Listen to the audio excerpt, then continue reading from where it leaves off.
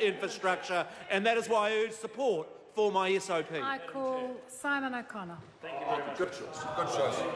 It's disappointing that I've been called above others, but look, I'm very pleased to take what I hope is the first of several calls. I'm sure the Whip, Kieran McNulty, is thrilled to have myself along with Chris Pank standing here again.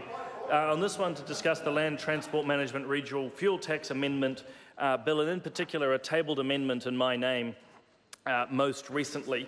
Look, this is part one, this is the meat of the bill, and I don't intend, Madam Chair, to in effect go into the wider issues. It will be no surprise to this House and certainly to my own constituents that I'm opposed to this bill in its whole. But I want to turn my attention in effect to how the tax scheme will affect the Auckland region, in particular a suggestion in my tabled amendment of how that may impact and affect the good people of Tamaki for whom I represent. As context, the people of Tamaki pay, in effect, the highest amount of rates in Auckland already. Now, I know this is a government bill, but the context is important. They already pay an enormous amount of rates. Strangely enough, although not completely misunderstood, particularly with the left-wing council, that they get basically very little of that money back.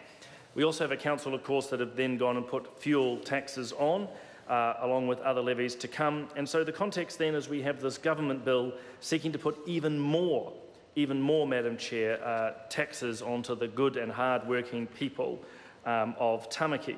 In a recent survey done, granted by council, but around fuel taxes, and in many ways to the people of Tamaki, as I'm sure those of Auckland and all of New Zealand, they're not too fussed if it's the government or the council putting the levy or the tax on.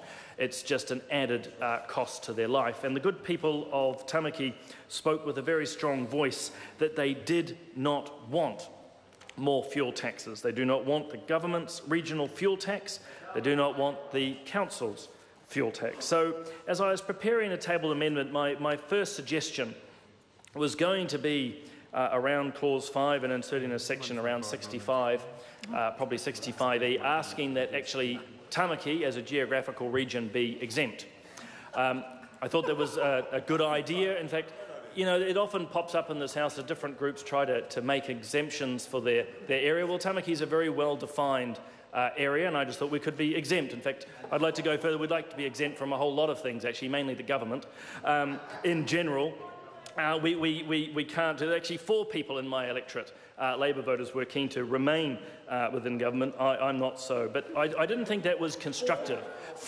It might be an exaggeration. It might be mixed up with some New Zealand first. But as I say, the first thought I had was to actually ask that the regional fuel tax not apply to the people of Tamaki.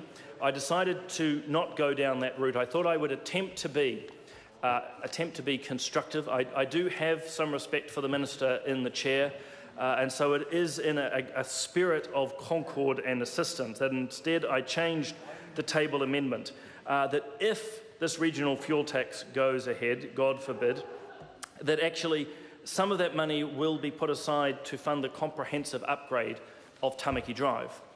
Now, members here will know, certainly my constituents know, for the last few years I have been pushing incredibly hard through a petition and otherwise for an upgrade, a comprehensive upgrade of Tamaki Drive. Many in this House, I'm sure, have come up. It's the best road. Well, the road itself is pretty appalling, but in terms of the view from the road, it's quite remarkable. It's absolutely stunning. In fact, I might just throw a quick line into Auckland Transport. Please don't use Tamaki Drive as a bus park. But I thought in the spirit of cooperation that I would suggest to the Minister that he may just receive some support from the good, hard-working voters of Tamaki for this further imposed regional fuel tax scheme. If he commits tonight to fund the comprehensive upgrade of Tamaki Drive, the Minister will be delighted. I'm sure he is just beside himself with joy at the moment to know that there is a very good plan in place for Tamaki Drive.